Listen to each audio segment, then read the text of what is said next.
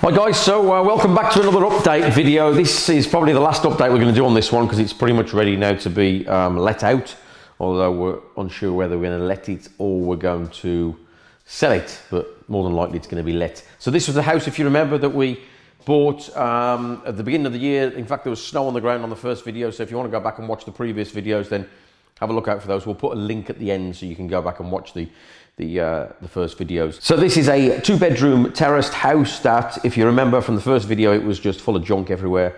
It was in pretty poor state. There was stains on the carpet, the kitchen. It was disgusting. There was dead rats everywhere, and electrics were all dodgy, and lots of other things. So so in the end, if you remember, I was talking about the electrics. So in the end, we actually had to do a full rewire on this house. So the electrics were that bad that we did a full rewire. We put new flooring down, we put new skirting, new architrave, we've plastered, skimmed all the walls and had it decorated, so it really is brand new now. It's all, the only thing we didn't do is we didn't put any central heating in because it already had storage. It had economy 7 night storage heaters, so we kept those. We didn't bother putting any central heating in. We tidied up all the garden, put a new gate door on the shed, tidied up the conservatory. We've still got to do some work on the roof, but yeah, it's a massive transformation from when you first saw it, and everything was just trashed. So let's have a look at the kitchen. So yeah, so it's had a brand new kitchen, brand new doors throughout. So we've also put a new glazed rear door on there. So yeah, we just ripped everything out. We put new kitchen units in. So so when you see the kitchen coming up in a minute, that was actually a video we took on the day that the kitchen was installed. So you're probably going to wonder, well, why is there all tools here now? And then the B-roll footage, as we call it, has got nothing on it. So that's why there's a kind of a disconnect with the two videos, just in case you're wondering. So yeah, so new kitchen, new units. Everything was new flooring we've put down in here, so new laminate flooring. We put new extractor on. Literally everything has been replaced. So that's the kitchen. Let's go upstairs and have a look upstairs now.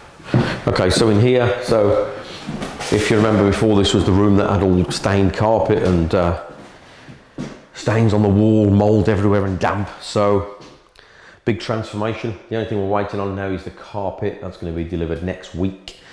So yeah, it's all nice and fresh, and as I say, all brand new electrics and rewired. So so yes, this is the largest room, and then just moving on through to the smallest second bedroom.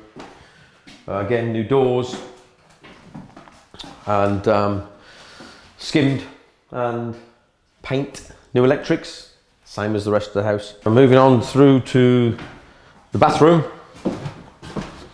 So this was really bad before. So yeah, this was really bad before, but now we've just got a single shower unit in there, electric shower, brand new wall paneling. The rest of the room has been replastered, and then we've just put a new pedestal and basin and toilets. So yeah, just fairly standard stuff. Really, new doors, new skirtings, new laminate waterproof flooring. So yeah, that's the back. That's the bathroom. Fairly standard. So I know you're all dying to know about figures. So we bought the house for 110,000. Okay. When we bought it, we didn't realise we were going to need to do any rewiring. So what we've had to do is a rewire.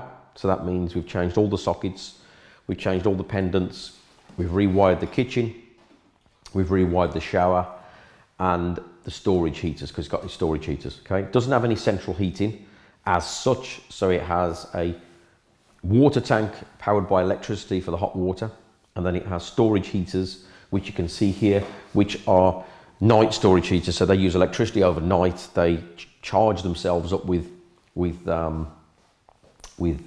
heat, which gets stored into some bricks inside, and then in the daytime those bricks release the heat, and that's how it warms the house up. Okay, so we didn't put any central heating in because we just wanted to keep the cost to a minimum, and also we're probably going to rent this out. Okay, so if we were going to sell it, then we might have done it to a higher spec. Okay, but it's probably going to be rented. So that was the electricity. So then we put a new kitchen in. So the new kitchen involved a hob, a cooker, all the units, and then 2 work surfaces, a small one and then a larger one, okay? In that kitchen, we also plastered everything. So the cost of the kitchen involved plastering. We had new tiles on the wall and new flooring, okay? We've actually had new flooring throughout, so let's move on to the flooring. So we put laminate flooring downstairs, as you can see, and then upstairs and on the stairs we put carpet. In the bathroom upstairs we put waterproof laminate, and while we're on the subject of the bathroom, let's cover that. So the bathroom, we put a standalone shower in there. We've put a brand new shower unit in there, so base, doors. We put a sink, pedestal and a toilet, and I think I just already mentioned it, but we also put in the waterproof laminate flooring, okay? The rest of the house had completely replastered, especially after we'd done all the electrics, because the walls were in pretty bad shape. So we replastered the house and redecorated it. So the figures are 110,000 to purchase. We spent £15,000 on the refurb. That did include small amounts of building work, like the chimney there that we've taken out and bricked it up and plastered it back up. So we've spent 15,000 on the refurb, so that's 125,000 all in. And the house is worth somewhere between 170 and 180. I haven't had it valued because I know the area, I know what they're worth. So that means we've made between 45,000 worst case and best case scenario 55,000. We are now going to more than likely rent it out, but if we do rent it, what we'll do is we'll refinance the property to pull out our cash, and then that cash can then be used on the next deal. Okay, so that's how we typically operate. We'll buy with cash or with investors' funds, and then we'll refinance it to pull that cash back out, or we'll sell it, which will ultimately replace the cash. If we sell it, obviously we're going to make more money because it means that we haven't got to leave 25% in the deal. But if we refinance it, we have to leave 25% equity in the deal, so it means that we have less cash available. So more than likely on this one, we're going to rent it. So that's it, guys. Hope that's been useful. This is probably the last video we're going to show from here because carpets are going to be fitted next week. And if we do decide to let it, which 99% chance we are, we advertise it and we get tenants in straight away. Okay, so it will be let before we have another chance to come and video. So this is pretty much what you're going to see. The only thing I haven't covered is that we did a small bit of garden work, and we put a new door and stuff on the shed and just covered the garden. But if you've got any questions, then type them below.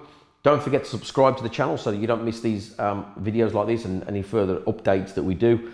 And thanks for watching, guys, and I'll see you next time.